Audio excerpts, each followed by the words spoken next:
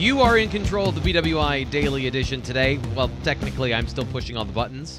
I'm your host, Thomas Frank Carr. Nate Bauer, senior editor, with me. But it's the mailbag show, so your questions, you're the director. We're going where you want to go. So, Nate, are you ready to go on a journey with me? Cautiously, yes, I'm ready. Well, good.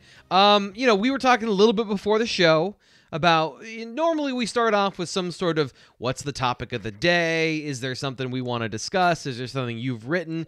Yeah. But the good news is I think the mailbag and our astute listeners and viewers, they got a lot of this stuff in. It's a good mailbag. Yeah, I mean, look, like here we are in the beginning of May, and I think your brain and my brain that's it. There is nothing left, right? I saw one of my gym friends at the local gym. He's like, "You must have so much stuff after the draft and after spring football," and I'm like, "Yes, it's a precious group of gems, and I have to one at a time all summer long."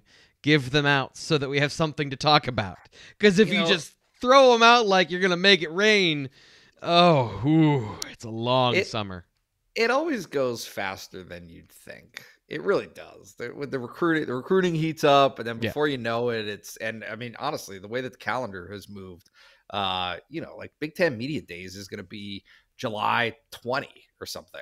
Right. I mean, there was a time when that was like the first week in August or the very, very end of July.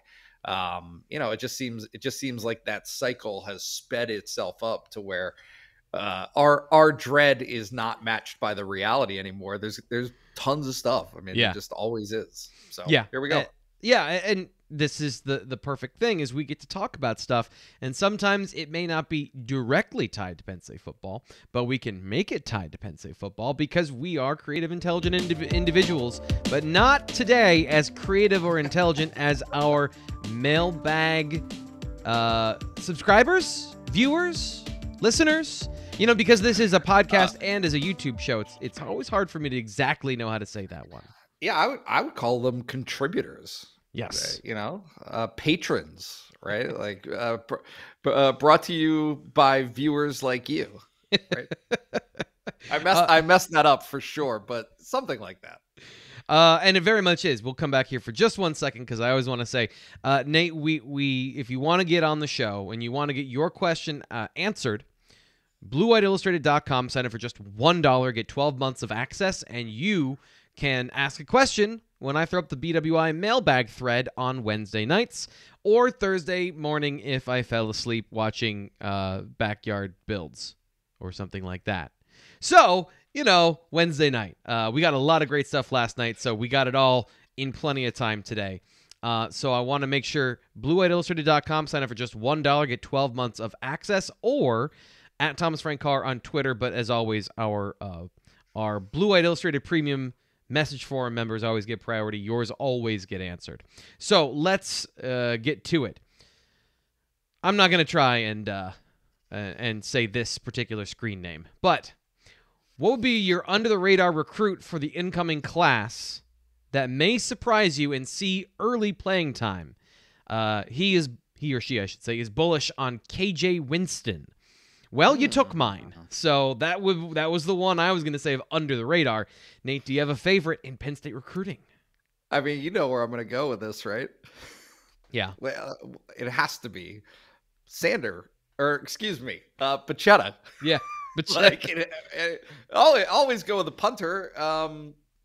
No, I don't. I mean, in terms of under the radar, I think certainly Winston is a good pick. I think Paqueta is a good pick. I don't know. What do you have?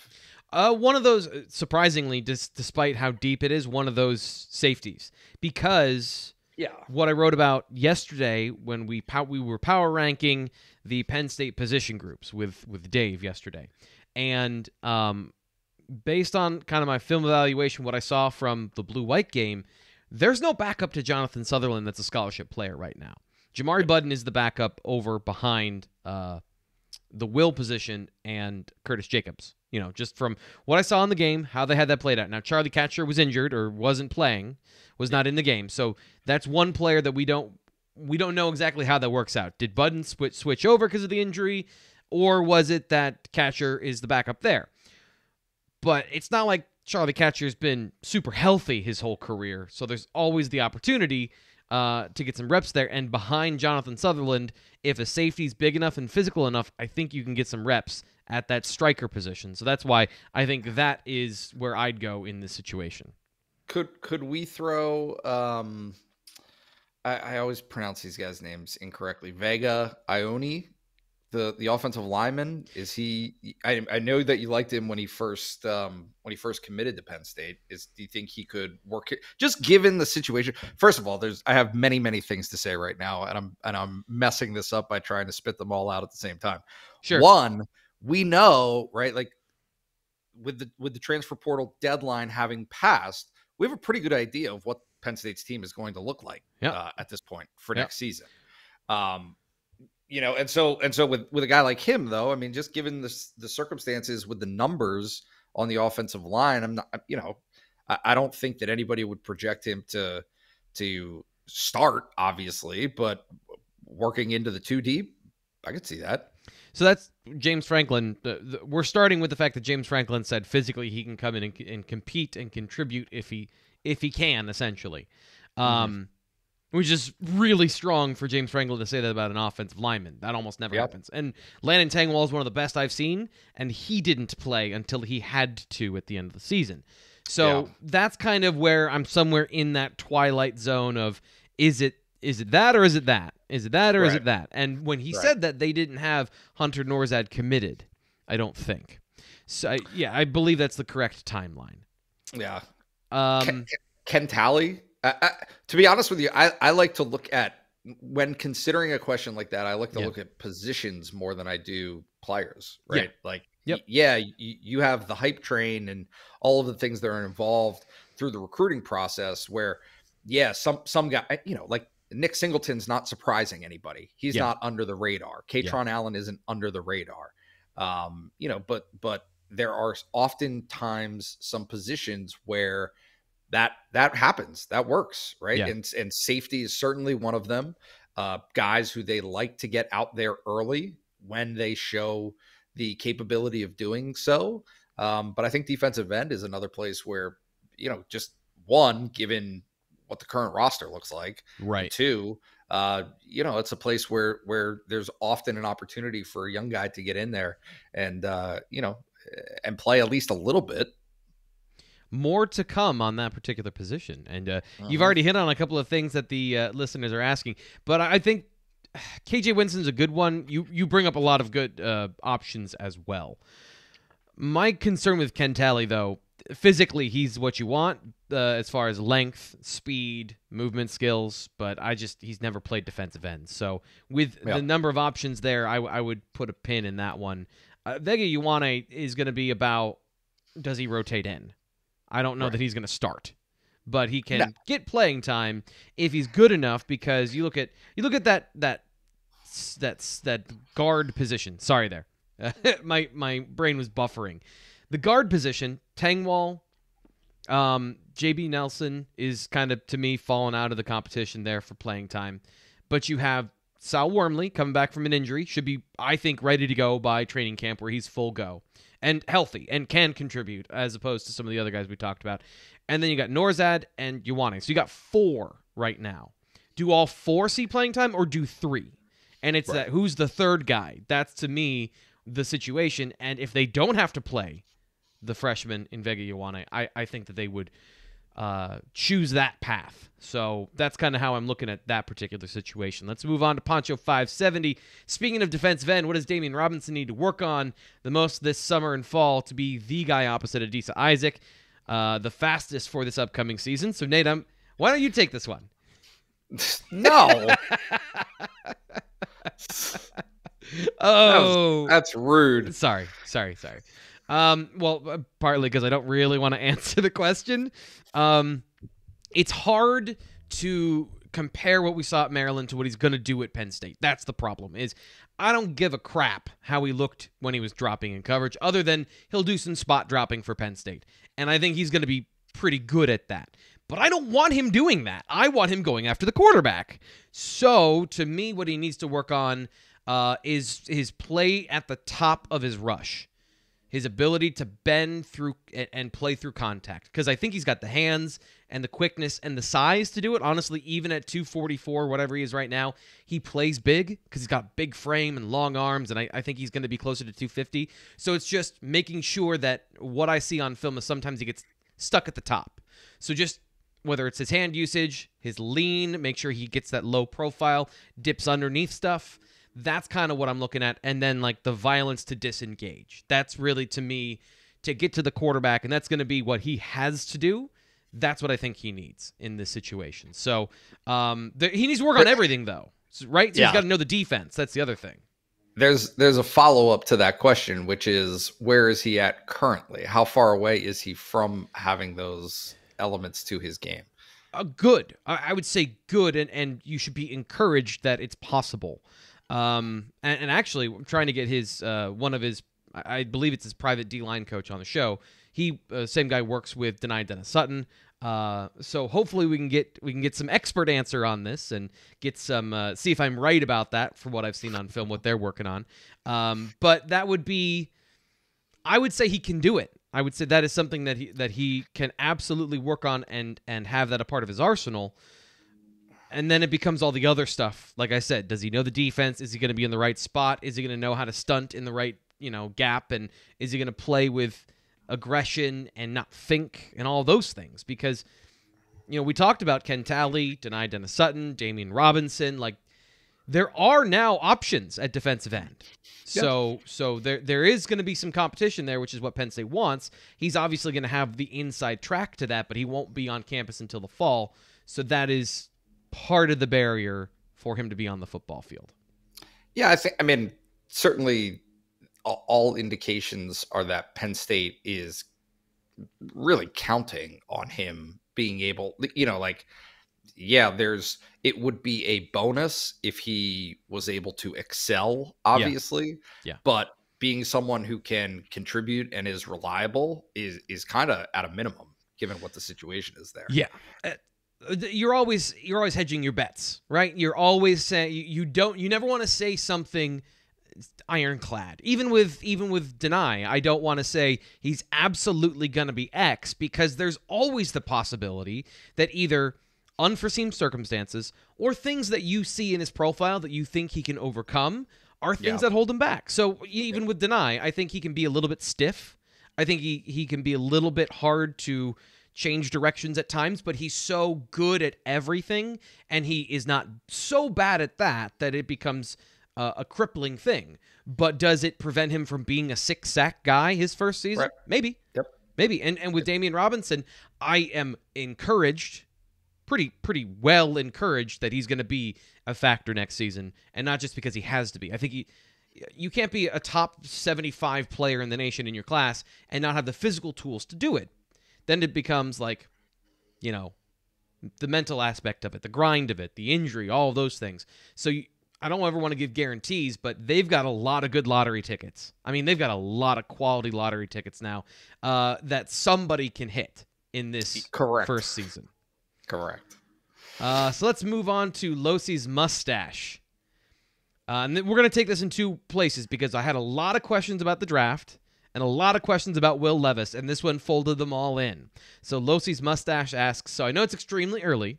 Last year, this time, Rasheed Walker was the way too early mock draft favorite, but I've seen numerous ones, and I believe Dave and Greg wrote about this too, showing Will Levis as a top 10 pick. I don't think that will happen, but if Sean Clifford struggles again this year and Levis has a great season, how bad do you think Penn State fans will lose their damn minds? I didn't realize that's where it was ending. Yeah. How much? I mean, how much will they lose their minds? Significantly. I don't know. When Will Levis left Penn State, I'm not even going to touch. I'm going to let you be the guy who says whether or not Will Levis can be a top 10 pick. I don't see it. Maybe. But the guy that left Penn State was absolutely not a top 10 pick. Right? Like the version of Will Levis that decided to leave Penn State. I'm not saying he couldn't become that if he had stayed. I'm not saying that all of the best decisions were made throughout. But he was a quarterback with some pretty glaring shortcomings. I thought, and I thought that presented itself, in the time that he did play during that 2020 season. I just, that year was such a mess. It was just kind of hard to gauge what was what, but that was one thing that I thought was not particularly difficult to gauge, was that, yes, Sean Clifford had a mountain of issues during the 2020 season. Like, nobody would debate that. But, Will Levis wasn't so far ahead that he could take a job which was prime to be taken. Yeah. Right. Like, it was there on a silver platter for someone to come in and kind of take over. And, I didn't see it. So I'm going to try and do this on the fly here. So clearly I know Will Levis's profile. I saw a couple of the highlights this year. I did not watch his film. So relying almost entirely on PFF data and PFF grades to give you paint a picture of the pros and cons of Will Levis. So going back to 2020, one of the things I remember the most about him as a passer was how long it took him to throw the football. And it's still under 3 seconds, so it's not an egregiously long time, and he did not have a lot of opportunities. But, when he's trying to find the deep ball, he was scrambling a lot. And that is something he did improve this past year, is his time to throw was better. But when it comes to, let me pull this up here quickly, his deep passing, which I think is what a lot of people are kind of leaning on, because he was a great runner for Kentucky. He had great production there. Big arm, all the toolsy things. We're all looking for the Josh Allen equivalent, right? We're all looking for the guy that can do everything, 6'3", 232. So he's got that build, right? Yep. Strong arm. 6 interceptions and 6 touchdowns on deep throws. So putting the ball into harm's way about 10% of the time on his deep passes, was generating a good amount of, exceptional throws, and not all those interceptions are on him, according to PFF. But the majority of his throws were short and behind the line of scrimmage. Like, he was not doing a lot over the middle of the field. We're talking 56% of his throws were either under 10 yards or behind the line of scrimmage. Yep. So a lot of production through a lot of gimmick, and then big play action shots. And he took those and made those. And when you do that, that's when people get interested. So that's I think, when you look at the tools, you look at the development curve, he was better than Sean Clifford last year. There's just no way around it. He was better, even with the shortcomings we talk about when it comes to the decision-making and all those things. It's not like Sean Clifford was great at decision-making last year. So the system there is a lot of the conversation as well, because he fits Kentucky perfectly. And I think that is something you can't discredit, because I don't think he fit Penn State perfectly. I think he would have struggled, especially in Mike Yurcich's offense, to run this system. Is that, and I mean, obviously you have a much better, pulse of what's happening in the NFL, but just given the trend this year of where quarterbacks fell early, which is to say they didn't. You know what I mean? Like, is somebody going to take right? Like, even if let's say Will Levis has a fabulous, unbelievable season, is he that high that someone's going to take a pick that early on that style of a quarterback? They have in the past. I mean, I don't know what to expect when it comes to the NFL and quarterbacks, because. So the other thing is, next year, there's quarterbacks, right? So Bryce Young, C.J. Stroud are going to be available in the draft. So is Sean Clifford, So there's the strong contingent of quarterbacks in this class. Sorry. That was uncalled for. That was mean. Boo. Yeah, I regret that. Anyway, so it's teams are going to be clamoring for those top guys, and if you don't get those top guys, the NFL wants tools at the quarterback position. I'm actually shocked that this particular draft, there weren't any guys that went in the first round that you would normally expect. But if you really look at it, none of the toolsy quarterbacks presented themselves. Sam Howell, I wouldn't say is incredibly toolsy. He's right around 6 feet. He runs the ball tough for North Carolina in their read option offense, where they basically deconstructed what they did the year before and put him into a kind of a run-first quarterback situation.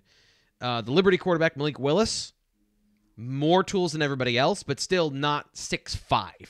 Not right. All of it. So I think that Will Levis presents more moldable clay.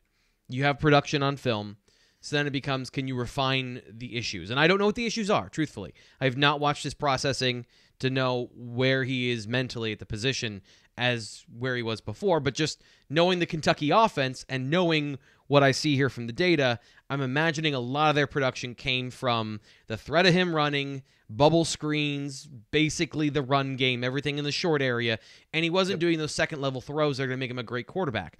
The other thing is, the Bills are trying to not run Josh Allen. Like, they're trying to build in pieces of their offense to get rid of that so he doesn't get injured, but their big backs and their power sets aren't working, so they just keep running their moose quarterback. Like, teams other than the Ravens, who have it baked into their offense, most teams don't actually want their quarterback to run the ball unless it's so painfully open you can take it. That I think is a fair way to put that. But I also wanted to mold this into the way too early. Who are the guys you see in the way too early? We talked about this a little bit, I think, last week, maybe. Yep. I know you and I have talked about this before off air, but who are the guys in the way too early mock draft that you're seeing from Penn State?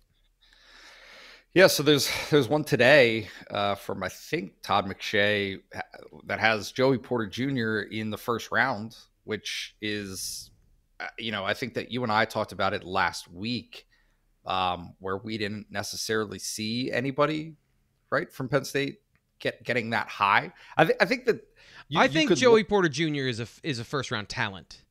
Yeah. That's how I'd put it, and he's almost there production wise. Yeah. No, I mean, what I was going to say is just I think that there are probably a handful of guys that could go second, third, fourth round type picks, right? Yeah. But I didn't necessarily see that from him. But yeah, you got to wonder where Tig Brown is in the conversation, right? Is he? Yeah. And I don't have a feel for that. I mean, you would probably be able to lend better insight there. I don't. So he's an interesting player because what is he? 5'11", 2 something? Like he's a squatty, strong body, but he's a free safety. So I need to know a little bit more. And this is the point about the first round is Jahan Dotson going in the first round is a bit, and going 16th overall is a bit of an upset considering he doesn't have measurables. He has the speed and the agility and the movement skills, but he doesn't have the size and the strength. And typically guys don't go in the first round unless they have all of it. And then some production to warrant that position. You can't have as many flaws. Tig Brown has the ability to be physical in the run game, but I don't know how the NFL sees him just yet. The production in coverage, his anticipation, his ability to get to the football, obviously that is desirable. That's 1A, what you want. But then, is he a box safety? Is he a too-high safety? Is he I don't know if he's a pure center fielder. That does not seem to be what he is. So where does he fit, and then how is that valued by the NFL outside of his skills and then his speed and all those things? So there's a lot yet to be determined. But if he puts together another season where he gets 6 interceptions, he might just go in the first round because picks, baby. Right. So yeah, I don't have a good answer about that. I mean, they do have him listed at 6 foot for what it's worth. 6 foot 203. I think he's a little shorter than 6 feet. Just in the realm of heights and weights on rosters, just looking at him. Yeah. But what's the difference between 5'11", which is what I think he might be, and 6 feet? What's the real difference there? Listen, man, you know as well as I do that I love to make fun of people that see 5 pounds added on in their weight. Like, but I don't know. That's a different topic for a different day. Anyway, no, there's some other guys though, right? I mean, who I think would work their way in there. You and I think, are pretty far off on Adisa Isaac, right? Yes, that is where the biggest gulf is I just don't see him right now as a second round day 1, day 2 pick because he's not big enough. The NFL is going to see him as a linebacker at 240. And until he has the size and plays at that size, I don't feel confident in that assessment. Now, Mitchell Tinsley, I can see a big-bodied possession receiver with good speed, like if he runs a 4.5 and he shows explosive metrics again outside of Western Kentucky at Penn State. I think he could be a first-round pick because he's got 2 years of production, he's got the size, and he just needs to show that he can do it at the Big Ten level. And there could be Parker Washington. Like if he has a big year and he's a multi-threat guy, the problem is I don't think he's gonna be Rondale Moore, which is what I think he needs to be a first-round pick, because he's a little on the small side, and he doesn't have the speed of Dotson. Yeah. Last guy was PJ Mustipher as a very, very, very late, which I think surprised some people that we had that conversation. But yeah, it's hard to tell what to really expect, right? I mean, what is the high end of where he's going to be? Now, obviously, by the time that the draft process happens, if he's not at 100%, he should be close to it, right? I mean, you're looking at 15 months, right? Post injury. He'll have time to be in combine shape for sure. You would think. Yeah. And then, I mean, all of the things that he brings to the table, I mean, certainly, there's such a value to a guy like PJ Mustipher, but where does that fit in the, hey, like actual rubber meets the road? Yeah.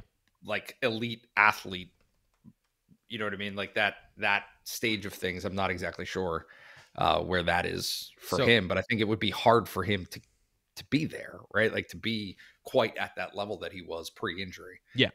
So let me give you kind of a sense of where I see his draft prospects a year out. So he played in 5 games, 5 full games. And again, we're going to use, just as a quick reference point, PFF run defense grade as a kind of guidepost in the conversation. 57-61 were his first 2 grades against the run. That is not an elite player. Now, he then followed that up 84-73-79 against Auburn, Villanova, and Indiana. So I guess my point is, watching him on film at 325 pounds, he wasn't an immovable object. He was rather movable at times. Now, and that's when we had the conversation after practice one day. He said, Deion Barnes and John Scott Jr., they sat down, they had a long talk about what he wasn't doing, and he fixed it. And he became a better player on the run against double teams, which is really what it was Wisconsin was moving him off the ball with some zone stuff, and he was getting washed out of the play. He did a much better job after that of getting in those positions, but he was not a force in terms of physical dominance at any point in his career, really, against the run. He was good, but if we're talking about elite production to go high as a nose tackle, and that's the key part here, is we talk about positional value. A nose tackle is not going to be highly prioritized in the draft. His pass rushing, he has 3 career sacks. So, that's the sort of thing that's going to get you noticed if you're the everything guy, if you're a nose tackle. Very few of them go in the first round. That doesn't mean he's not going to be a starter at the next level. So don't get me wrong.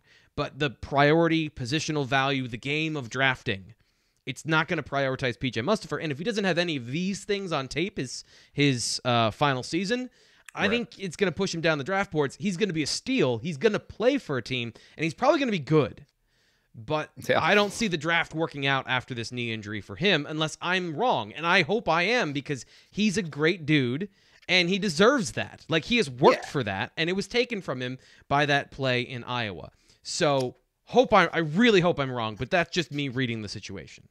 Yeah, I mean, but at the very minimum, I think it puts a seal, right? Like a likely ceiling on what to possibly expect, because I do think, just given his reputation, certainly within Penn State circles, and especially given the fact that like this is a broad career, right? He has been producing for Penn State for a long time now. He's been a reliable piece, on the interior of that defensive line for so long that it's almost a given that you expect him to have some success there in the NFL. And like you just said, he probably will have some success in the NFL, but he's also not a 3rd round pick. He's also not a 2nd round pick. Like that would be off the table. He might have worked. This is the thing that I think is very frustrating, is he might have worked himself into that position of being like a 4th round pick somewhere in the middle of the draft if he had stayed healthy. Because again, one of the things I was tracking is he had 20 stops the last 2 seasons in a row. He had 16 in 4 games. Yep. So he was on pace to be shattering all of those things. But the injury and your nose tackle, like that's what I'm saying is like, I think he would have deserved to be in the conversation of one of the best defensive tackles in this draft in a thin group, but he would have been one of those guys. And I don't know if the NFL's if they're gonna see that next year when they want value, they want these things to go through. I think they want these guys to go through the cracks, so they get him as a 6th round pick and he's a steal. Yep. Navy Blue asks, what are your thoughts on reinstating the 1-year sit-out non-graduate student transfer rule? Think it could dampen the NIL tampering to entice transfers. If they had to sit out a year before playing, you can call the Jordan Addison rule. Is this wishful thinking, Nate? Just the genie being out of the bottle, I would have a hard time seeing college football players, being willing to accept that.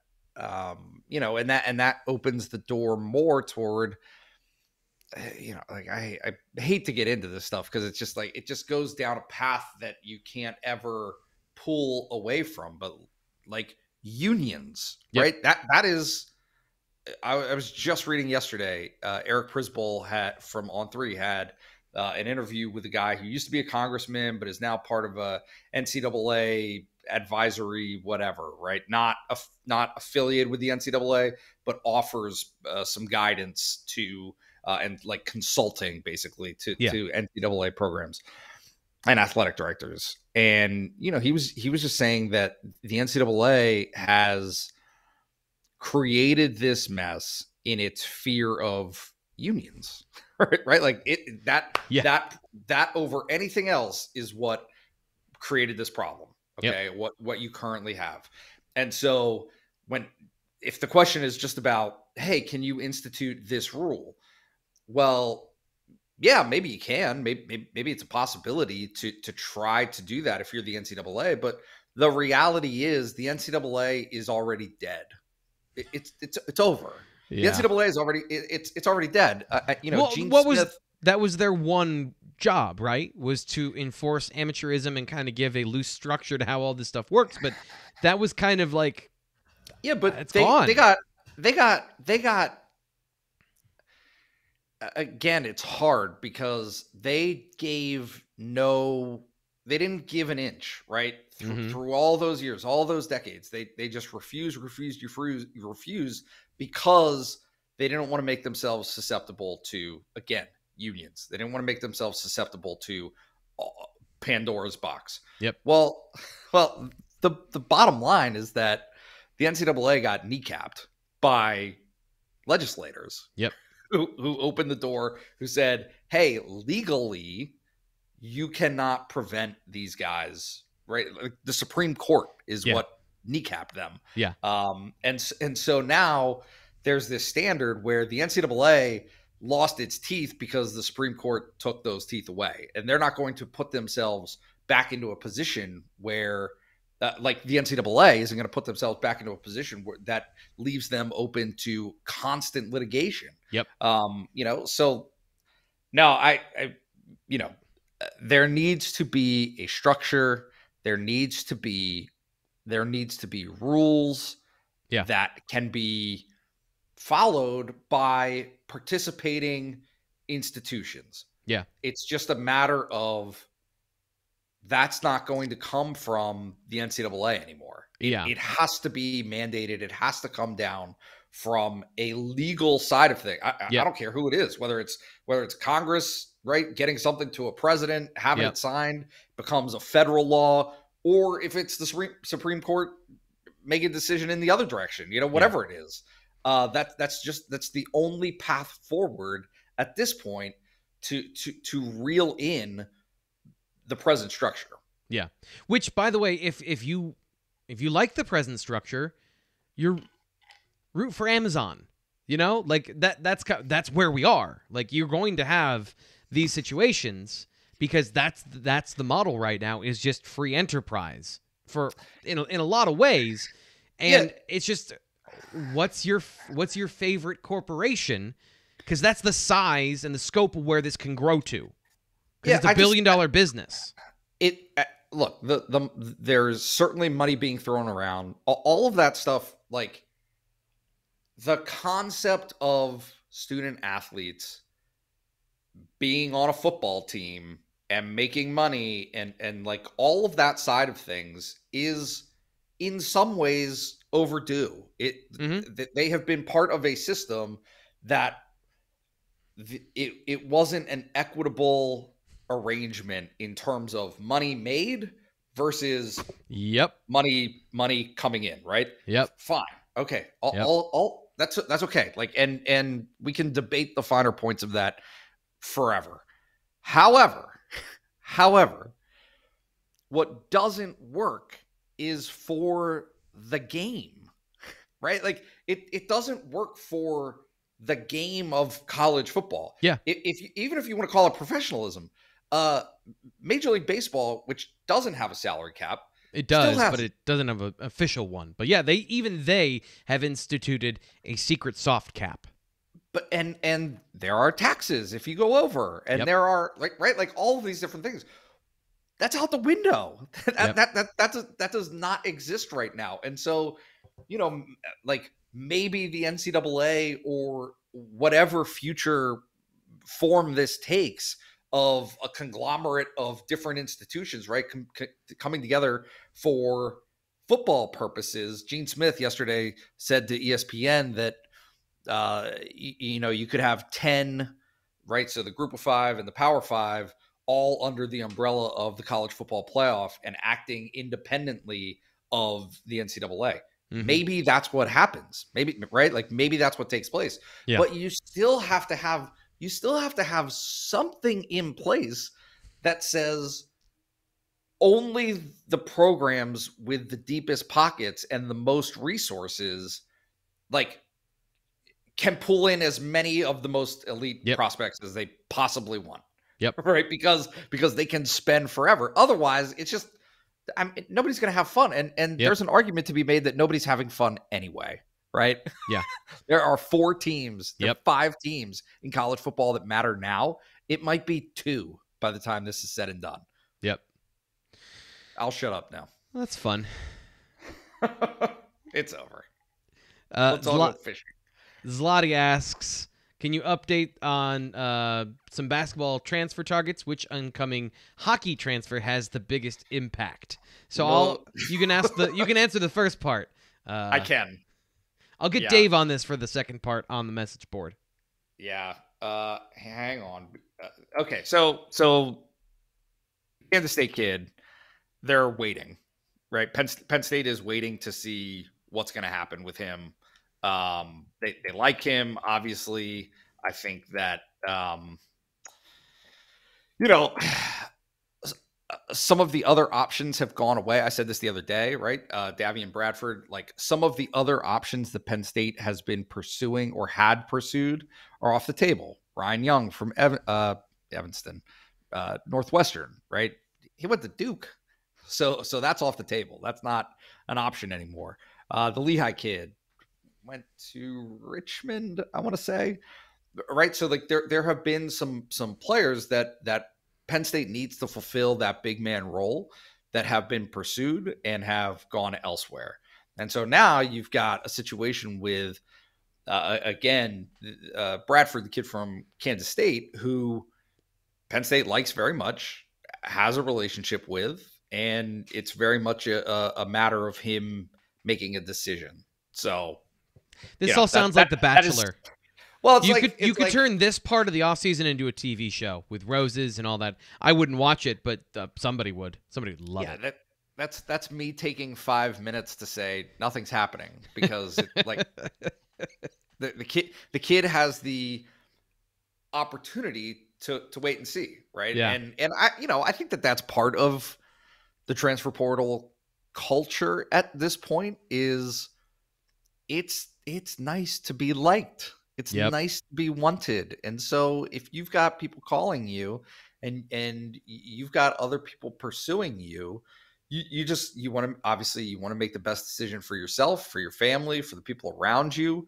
And that in a lot of cases means, you might like option A, but if you don't know what option B, C, and D are, it's hard to make that choice. So we'll see. I mean, certainly you would think that from Penn State's side of things, if something doesn't happen relatively soon, maybe there's a moving on point, but right.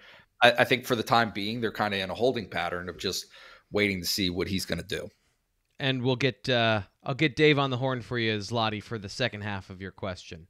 I'm going to use your discerning veteran experience to answer this next question. Gim14 asks, who's your favorite new member and why is it me? So, Gim14, new member at BlueWhiteIllustrated.com. So welcome. Had a lot of those recently, Nate.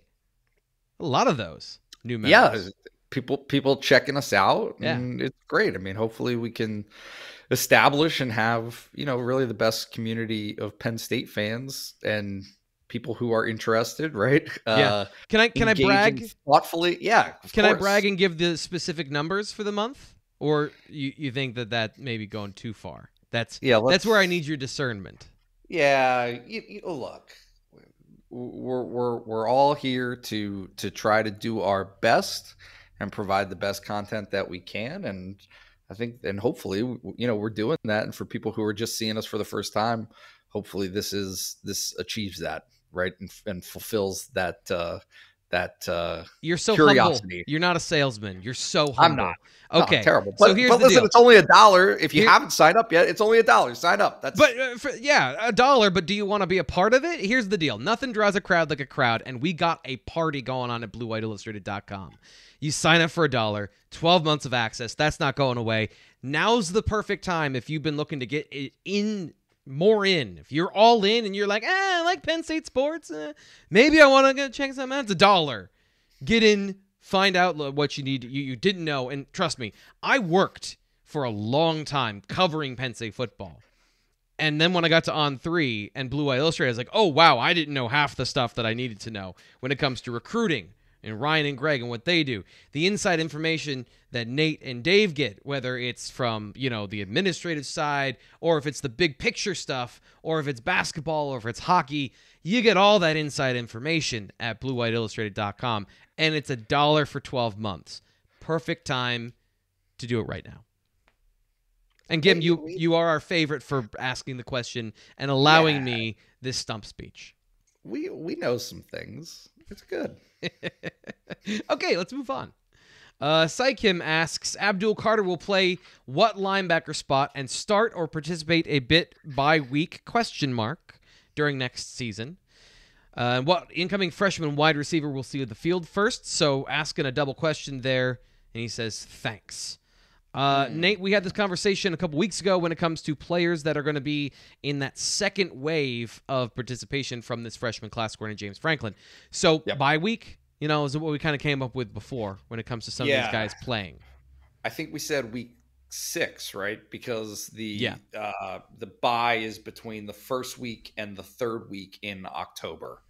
So I think that's how that plays out, which, look, like, you don't necessarily have to take James Franklin literally, but I think in that case, you should, right? Is they're literally saying this is the timeline where you could start to see these types of players who will need to get their feet wet right? Because they're coming in June. obviously you go through camp. They don't have the advantage of having spring practices and winter workouts under their belts. So Yep. yeah, like once they're settled, once they're in, doing well, which they expect from a class that's rated this highly and has this many potential, right, contributing prospects, Yep. that they will be able to contribute. It's just a matter of, yeah, you gotta get to that point. Yep. But Abdul Carter, I think fits right. I mean, James Franklin talked about him when talking about Mike linebackers. So yep. He could that's play the spot. either. He could be a Will. He could be a Mike because he can blitz. He played defensive end at one point in his career. That is a huge part of his profile. But Manny Diaz blitzes everybody. So I don't think it matters which position necessarily. That's just going to be a strength of his at Mike linebacker. So that would be where he fits. And then, I think he participates. I don't think he starts next season. I would not go as far as to say he's going to start.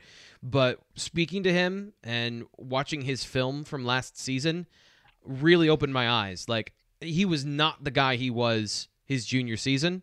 He turned into a different football player, and that guy can contribute next fall. So I would wait a little bit on the Mike linebacker position because of all the parts of it. So yeah, week 6, week 7, somewhere in there, I'd say. And then for the freshman receivers, they play Ohio week 2. Yep. So that would be where I would say they get on the field, unless they blow the doors off of Purdue. And then in that situation, did they travel?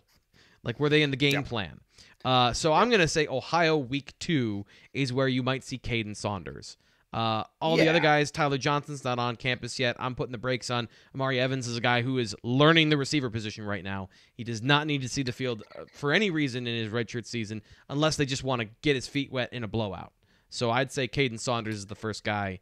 But I also don't know that he's going to be a contributor until late in the season next year because of the depth and talent they have at that position. Yeah, I think that you're looking at 5, which is more than the usual, right? But 5 guys that they feel good about. And so when there's that amount of depth, if somebody flashes and is that good that you just have to put them on the field, then okay, that's a bonus situation for you. But I think it's going to be challenging for anybody to kind of come in, especially of the late arrivers, so to speak. Yeah. Yep. It used to be normal. Now it's late because there's so many early enrollees. Like it's gonna be. I mean, how are you going to displace guys who have been in and know this system for as many years as they've had the opportunity, certainly under Mike Yursich now in a second spring, all of these guys. So I think that, well, obviously Tinsley is different, but given his maturity and experience just in the game, I think it's pretty obvious that he picked things up to a satisfactory level for them to feel very, very confident about what he's going to do this season. You bring up Mitchell Tinsley, a transfer, a perfect segue. Our first Twitter question, Blue Hornet 22 asks, as of today, and subject to change, how many scholarships does Penn State have for this class, and what positions should they use if open slots for the portal? So, where are they? Do they have portal ability? How would they get portal ability if they need it? Do you have this answer? I don't have this answer. I mean, certainly the fact that nobody went in, right, outside of, name is escaping me, Cole Brevard. There it is. Outside of him, I mean, I think they're right around it. I think Dave wrote over at the site the other day, and you should check it out just to make sure. Fact check us here, and we're doing this live on the fly. Check out BlueWhiteIllustrated.com. They were at 85, so they are right where they need to be. But some of the conversations are: can they find some room if they need a linebacker in the portal?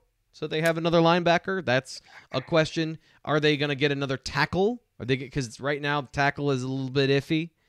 Yeah. So do they still have the ability to grab one of those guys and make room if they need to? Yeah, it's just a matter of whoever they're replacing, it isn't going to be somebody will have to be giving up football, or somebody will have to be not playing for a year. Yep. For that to take place. Now, and I know that happens all the time. Yep. Right? Like players get kicked off the team, something happens. But I'm, as of today, I'm not a soothsayer and am not aware of any of those situations, nor am I aware of any of those situations potentially happening in the future. So, yeah, no, I mean, it sounds like they're pretty much booked up at this point. That'll be I don't know if that's a thing we're going to be monitoring. I know that. Yeah, let's revisit that. Let's come back to that in June, July. So PSU 87 asks, just watched the 2019 Michigan game on BTN.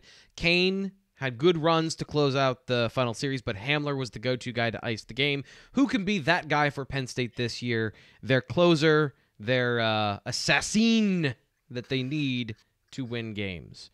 Who on offense do you think has that ability to close out games? What do you think I'm going to say? Please. It has to be Nick Singleton, right? I mean, I don't know. Like, first of all, Noah Kane was a freshman that year, so I think that is a good indicator. KJ Hamler was not a freshman, but he was young. He was he was a red shirt freshman, right? Beep, beep. Maybe redshirt sophomore because he left after 2019. So yeah.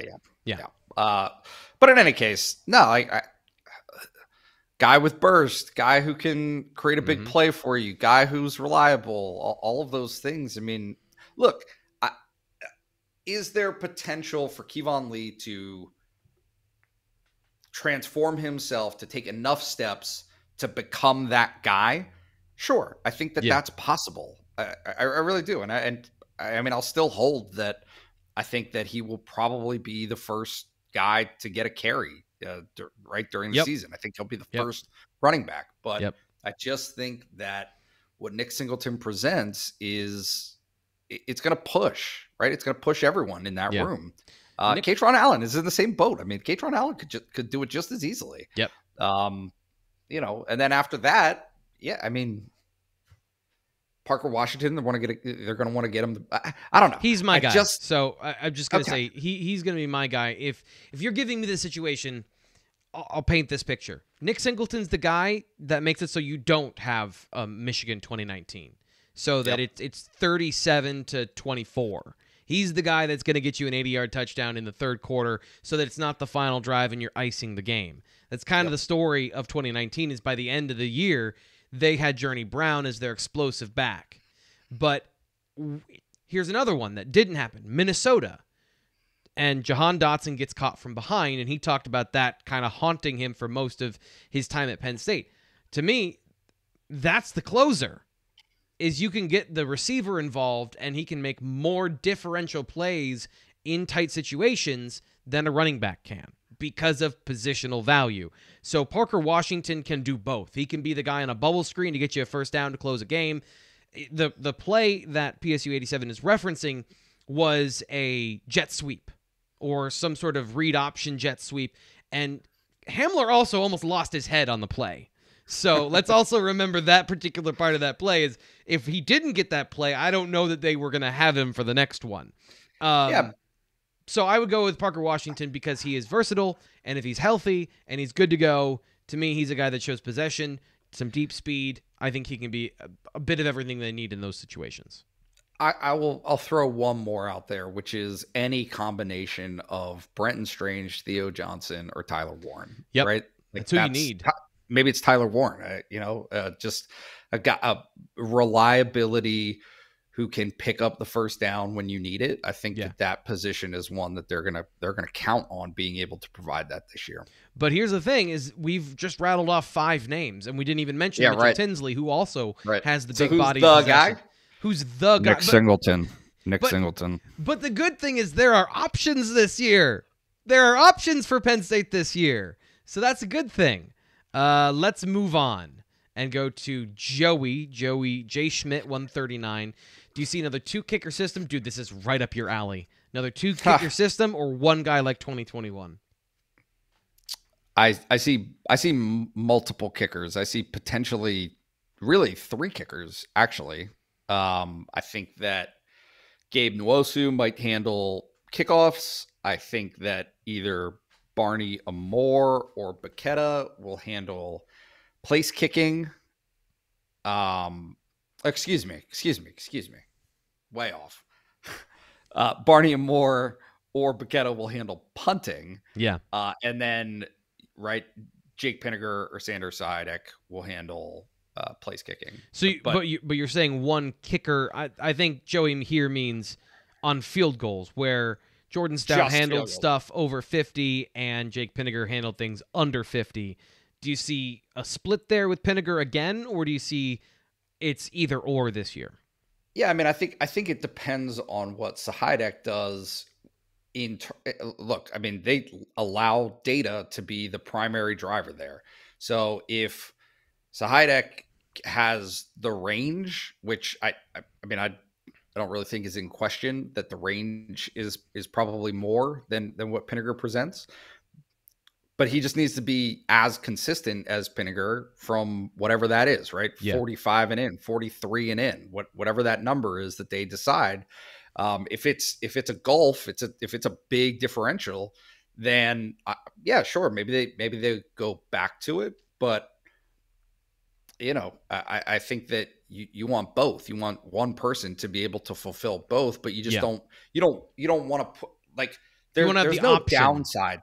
Correct. Yeah. There's no downside to it if Jake Pinniger is that much better from 40 and in, and Sidek is that much better from 40 and out. Yeah. But if you have one guy who's just the guy and is just the best, then that's who you go with. Yeah. So, I think that's a great way to put that. Let's see. 2 more questions here, and we are in the presence of royalty because Nittany Queen is here. Heather Ashley. Bunches of way too early top 25s have come out recently. Half Penn State is in the top 25. Half they're not. So, Nate Bauer. Yeah. Top 25 team in 2022. Penn State, yes or no? Yeah. Yeah. I don't really have that many doubts about it, to be honest with you. Now, you know, are they on the 20 side of things, or are they on the single digit side of things? Yeah. I think single digit would take a remarkable special turn of events, right? You need things to break your way. Yeah. That did not happen really at all last season. And so maybe the pendulum swings and it's a little bit more likely this season. You know, what are we doing? Talking karma here. But it's karma or probability, where they had a lot of close losses, and those sometimes swing the other way. You're not always going to play Michigan State in a blizzard where you can't throw the ball against the worst pass defense in football. And it's the only thing that you're capable of doing. Right. Like that is just terrible luck. Yeah. So yeah, and by the way, Purdue and Auburn to begin the season is very different than Wisconsin and Auburn to begin the season, because Auburn has taken a step back, at least as far as what we've seen nationally.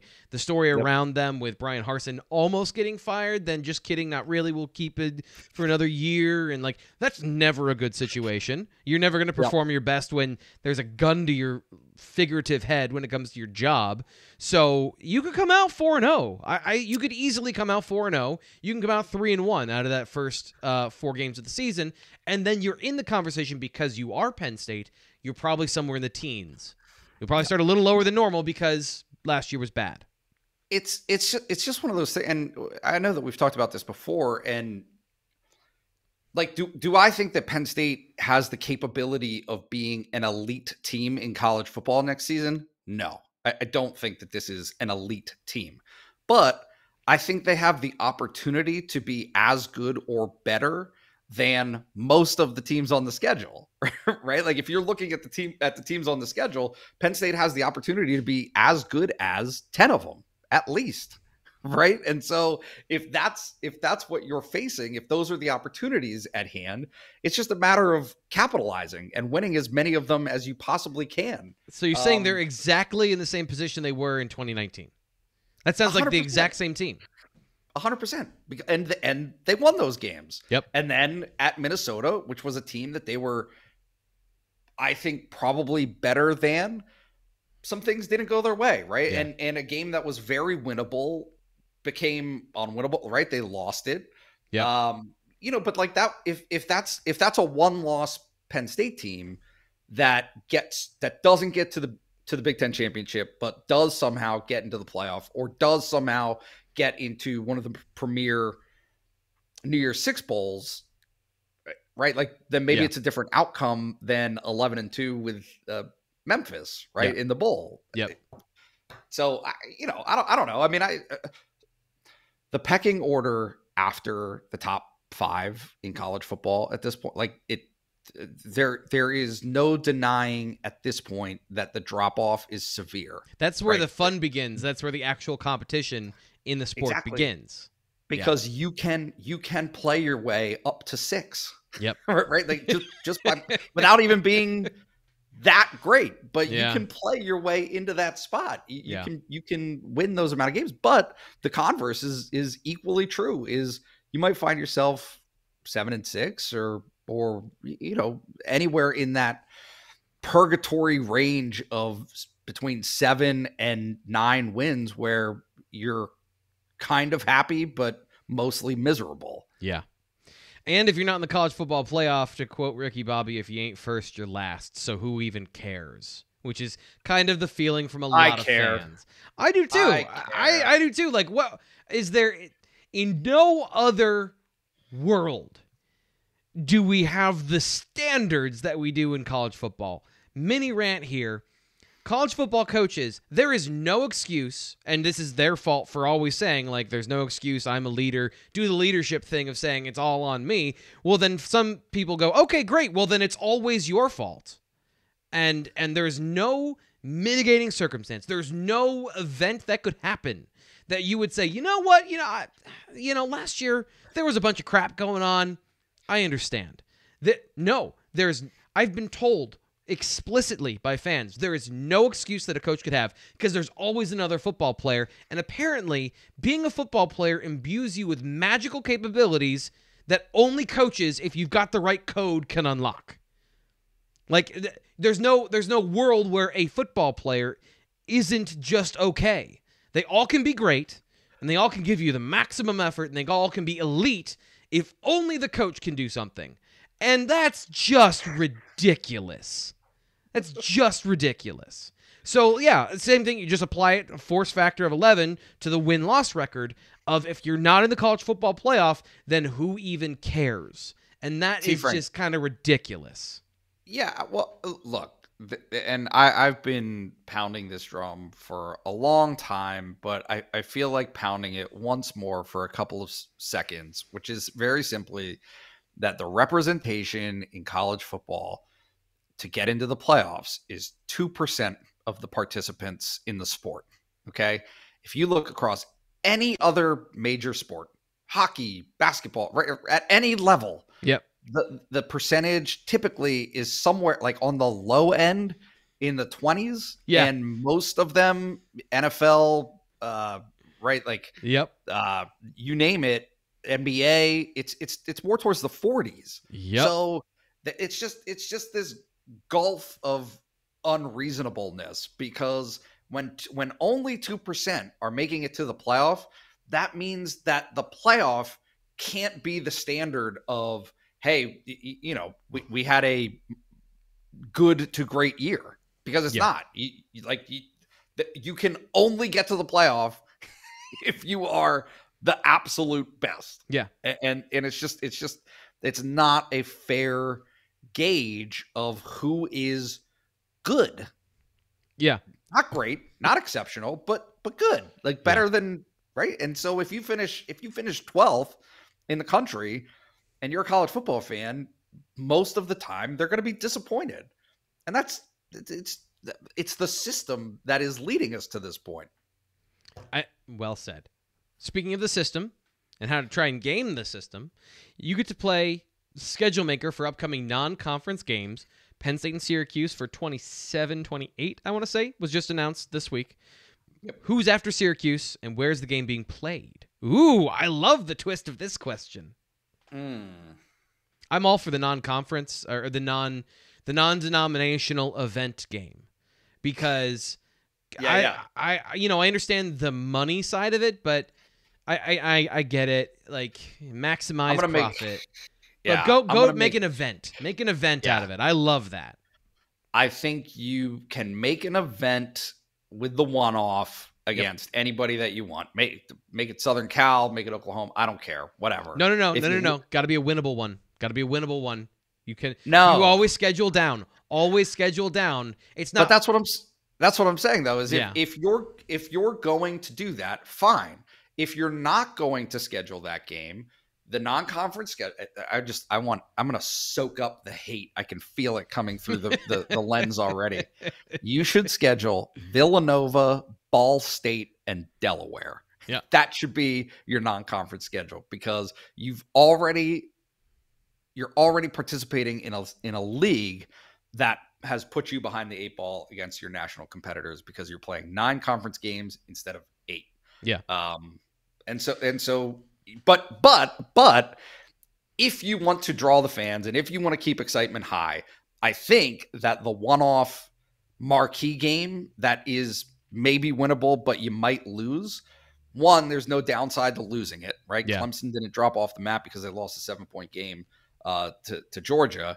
But 2, it also excuses, probably in the minds of most fans, scheduling Delaware and Villanova for your other 2 games. Yep.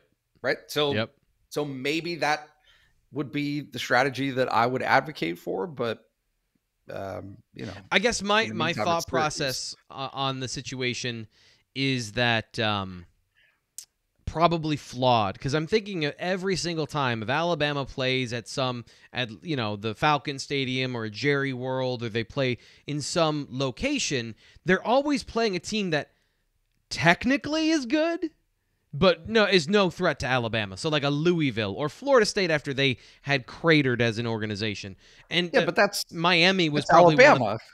That's my point. Is I'm looking at this from the template, but the template is just not applicable. It is so like when Penn State was playing Pitt for the first in that 3-game series, if Penn State had been in a better situation, I think overall, if you do a one-off game against Pitt, what was the year they won, like 63-0 to 10 or something like that? Like, that's a good non-conference game that you could play somewhere, and that would be a draw. Or, Auburn, actually, would be a great one in this situation. Sure. I know they're a bit stiffer of an opponent, and Penn State is not as good in this situation, but be a vulture here. Don't set yourself in a situation where you're playing Georgia. Play a name that people like, but you're going to beat. Like Oklahoma State. I feel like that would be a very safe one to play. Oof. Don't play Oklahoma. Man, I don't know. Who's another one then? Like a name that people like. Maybe TCU of a couple years ago, like right before the Gary Patterson train went off the train tracks. And you get the glow of TCU, but you don't have to play TCU.